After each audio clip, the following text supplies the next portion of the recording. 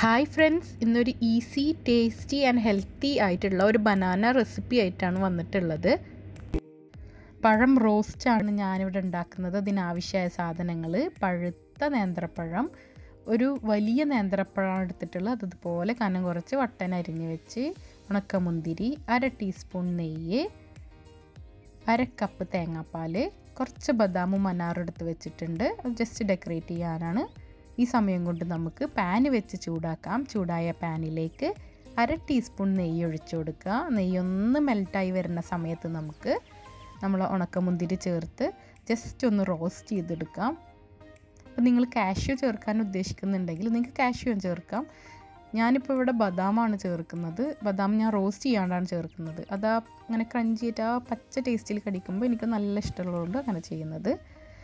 മുന്തിരി വറുത്ത് നമുക്കത് മാറ്റി വെക്കാം.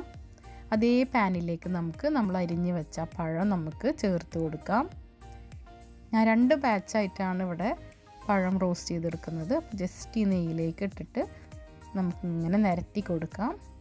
ഒരു സൈഡ് ഏകദേശം ഒരു ചെറിയ ബ്രൗൺ കളറായ ശേഷം നമുക്കത് മറിച്ചിട്ടിട്ട് അടുത്ത സൈഡും ഒന്ന് വേവിച്ചെടുക്കാം. ഇതിങ്ങനെ സെറ്റായിട്ടുണ്ട്. അപ്പം നമുക്കത് മാറ്റി വെച്ച ശേഷം അടുത്ത ബാച്ച് പഴം ചേർത്ത് കൊടുക്കാം.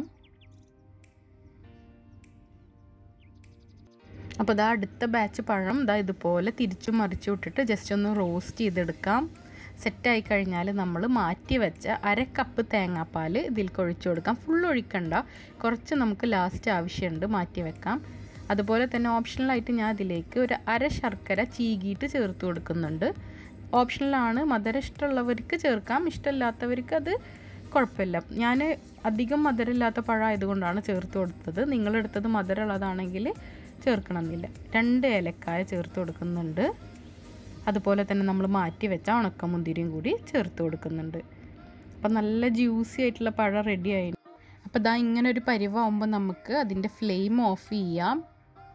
എന്നിട്ട് നമുക്ക് നേരത്തെ നമ്മൾ ഫസ്റ്റ് ബാച്ചായിട്ട് മാറ്റി വെച്ച ആ പഴം റോസ്റ്റ് ഇതിലേക്ക് ചേർത്ത് കൊടുക്കാം. അതുപോലെ തന്നെ നമ്മളെ കയ്യിൽ അവൈലബിൾ ആയിട്ടുള്ള ഫ്രൂട്ട്സും നട്ട്സും കൂടി ചേർത്ത് കൊടുക്കാം. അപ്പോൾ ഇങ്ങനെ പാത്രത്തിലേക്ക് മാറ്റി നേരത്തെ മാറ്റി വെച്ച തേങ്ങാപ്പാലും ചേർത്ത് കഴിക്കാവുന്നതാണ്.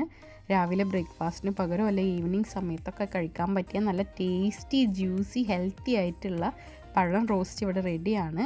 എല്ലാവരും ട്രൈ ചെയ്ത് നോക്കണം. വീഡിയോ ഇഷ്ടമായാൽ ലൈക്ക് ചെയ്യുക, ചാനൽ സബ്സ്ക്രൈബ് ചെയ്യുക, ഫ്രണ്ട്സിനായിട്ട് ഷെയർ ചെയ്യുക.